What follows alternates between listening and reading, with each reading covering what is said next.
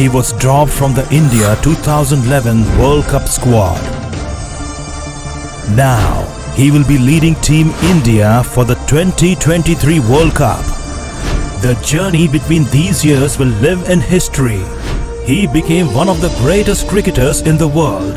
He became the only player to score 3 double hundreds in ODIs. He holds the world record for the highest individual score in an ODI. He became the first player to score 5 World Cup hundreds in cricket history. He holds the record of making the most centuries in T20s. He became the first captain to win 5 IPL trophies. He was most successful IPL captain. He is one of greatest batter, captain, leader, legend. We call him Rohit Sharma, the Hitman.